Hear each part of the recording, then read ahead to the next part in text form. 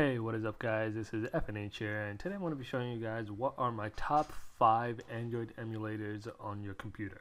Alright, so if you're looking for gaming or just, being able to use your Android phone on your computer, these are probably the top 5 emulators or virtual machines that you can install on your computer relatively easily and use that to do whatever you want that you would normally do on an Android.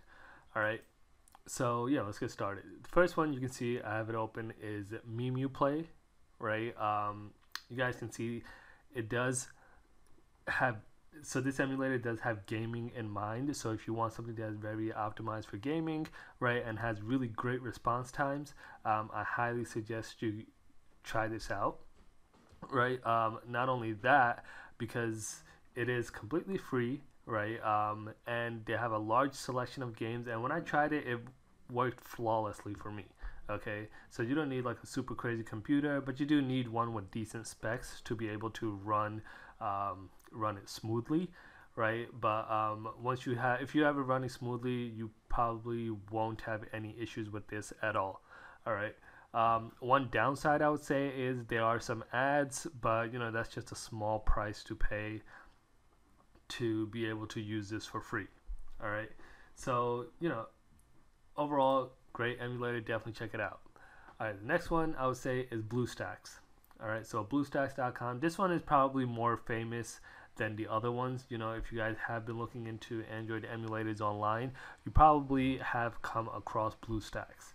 All right, because BlueStacks is I believe is probably the most popular one that people normally use. It is really good, and there is a reason for that. It's really good.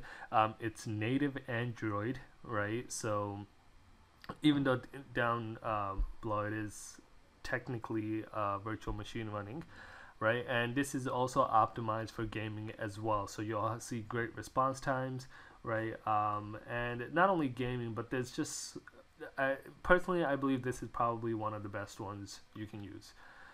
All right, so definitely check that out as well. This one is Genymotion or Genymotion, however you want to pronounce it, right? This one's good also. This is basically an Android virtual machine, so you do have to have VirtualBox installed on your computer to be able to run this, right? And then it'll install as an OS. But once you have it installed, it is really good.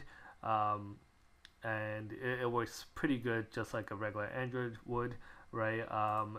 Compared to the previous two that I mentioned, the previous two, BlueStacks and Memu, you can kind of view it in a tablet mode, right? So the screen will be a lot bigger, not just the typical like this over here with the way the phone looks.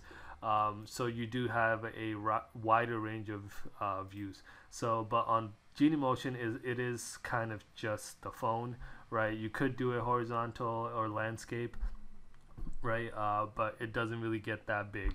But other than gaming, this is really good just to test out different apps or just to play around. Great product. It is free, but they do have a commercial version where you have to pay. But normally it's free. All right, next one is Android-x86.org, right? So this is a full Android OS that you would install on VirtualBox, or you can dual boot your computer or wherever way you like it, right? It's pretty good. There is a downside, I would say.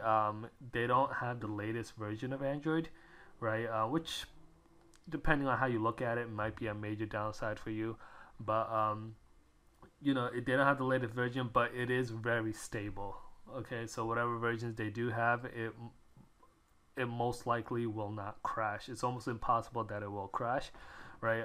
It's highly stable. As for the other ones, from time to time they could crash, especially BlueStacks and Memu. Eventually they kind of depending on your computer processing and all that, could lead to crashes. But this one is a lot more stable. Okay, so last but not least is Andbox. So Andbox is pretty good also. It's open source, and the way it runs is it's technically runs in a Linux sandbox, right? So you guys can see over here, it's just basically in a Linux sandbox. So this is pretty good. It's really stable. There are some downsides to it. It only supports Ubuntu and I believe Debian, right? So if you have like Red Hat or some other one, it would probably not work. Aside from that, there is no Google Play on this. Okay, so depending on what you need from your Android OS, if you need Google Play, this is not one for you. But if you don't, then this works perfectly fine, and it's really good. And it's open source, so they have a very large community behind it. Just to check it out and updating it constantly. So yeah, let me know what you guys' thoughts are. If you liked the video, make sure to give it a thumbs up. Don't forget to subscribe, and I will see you guys next time. Peace.